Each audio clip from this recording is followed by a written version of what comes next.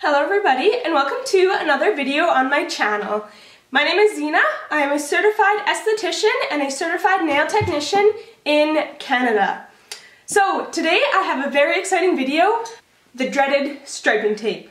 I am going to show you my tips and tricks on how I work with striping tape and hopefully I can help some of you guys out. So let's flip the camera around and just jump right into this kind of tutorial and tips and tricks. Hope you enjoy. Okay, so I have a absolute ton of different striping tapes. I have all kind of colors, rainbows, holographics. I have a couple like sparkly ones. So I am just going to show you how I personally work with striping tape. If you have any other tips and tricks, please feel free to leave them down below in the comment section, and I would love to hear how you work with striping tape because I know it is lots of people's worst nightmare. So to start off, I've just painted on two black tips. I just used my Vetro number 289 pigment black, and I just painted them on and then cured them for 2 minutes in my UV light. So this would be similar to just a color application on your clients. So from here, you want to make sure you always remove the dispersion layer. You do not want that tacky layer left on. So to remove my dispersion layer, I'm just going in with just a wipe and some of my Fusion cleanser. 99% isopropyl alcohol will work as well. Okay, so now we have these colored tips ready for striping tape. Okay, so for this portion of the demo, I just picked a random striping tape. There's no really difference in striping tapes. Just find one that you like. I got mine off of eBay, I believe, and I've gotten some from suppliers as well. Like I know this sparkly one came from Purple Beauty, but just any striping tape, the eBay ones work. They're really cheap. They're like a couple dollars or a couple cents even for a roll, and as you can tell, there's a lot on one roll. So one of the hardest things is finding the end. That's where lots of people struggle, is just finding the end. So I'm just going to twirl it until I kind of see a disruption in the roll, and then that will be my end. Okay, sorry I had to do that off screen because I couldn't see from the angle that my camera was in. But as you can see, I found the end, so you're just going to want to grab it and just pull. And there we have it. So, tip number 1, use big pieces. Do not cut the pieces to the length that you want them. You'll want to grab a lot because you want to use the middle section here on the nail. You do not want to use stuff that you have touched or that tweezers have touched. So you want to rip off a large piece of tape. There is a ton of tape on a roll. Don't feel like you're being wasteful when you're doing this. You're being efficient. So to cut my striping tape, I have these little stork scissors. So this is what I use to cut my striping tape because it has a fairly small little tip to it. Time for tip number 2. Okay, so my second tip for everyone is using foil glue. So this is just a clear glue that it makes doing foil nails easier, but it also makes doing striping tape easier. So what you want to do is just grab your tip and then just paint a thin layer of the glue on. And as you'll see, it goes on kind of pearly.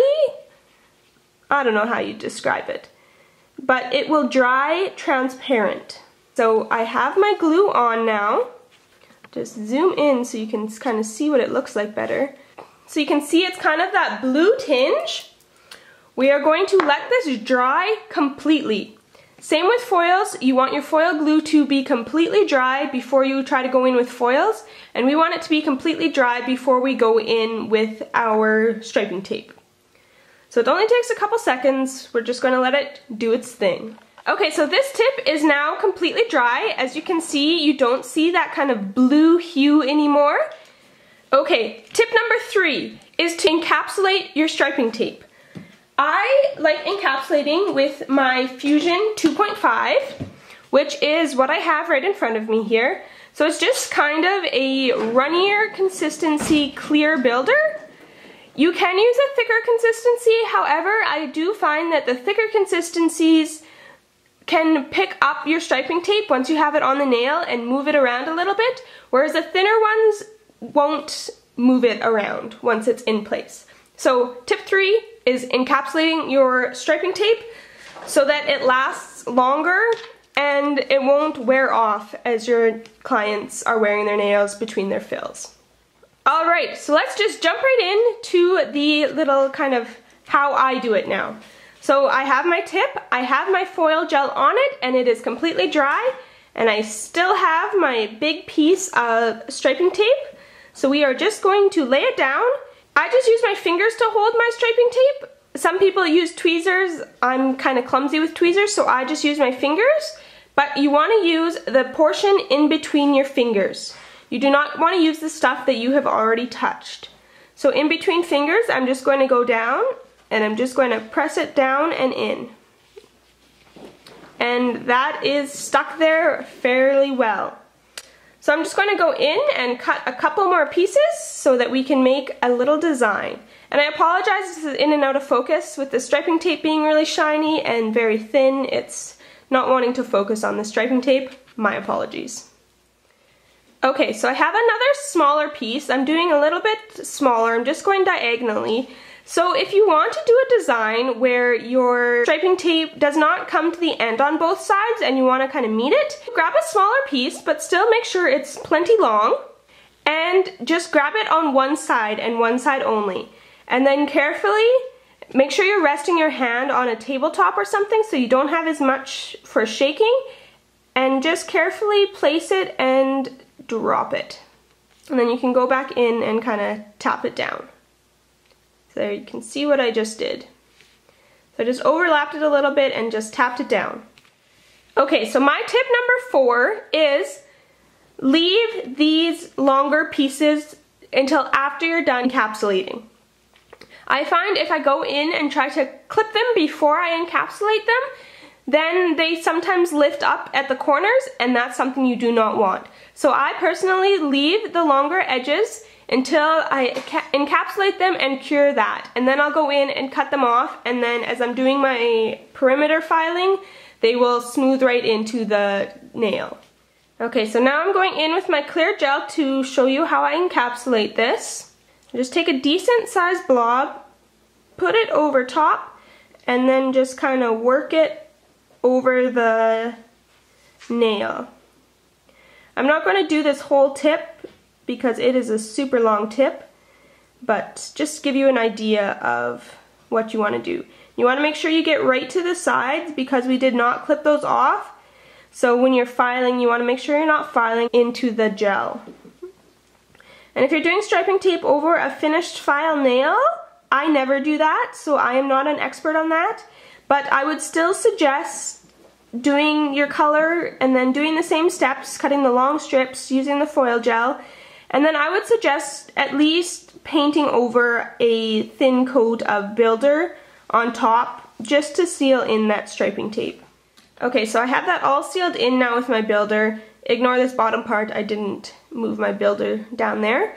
But I'm going to pop this in my UV light for 2 minutes. Okay, so it has fully cured for the encapsulation portion. Again, we're going to wipe off the dispersion layer.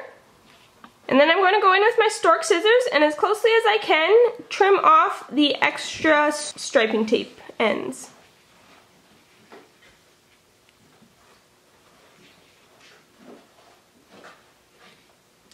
And then you would just finish file this nail as usual, add your top coat or any other art you're doing, and voila! Some easy tips and tricks on how to do striping tape.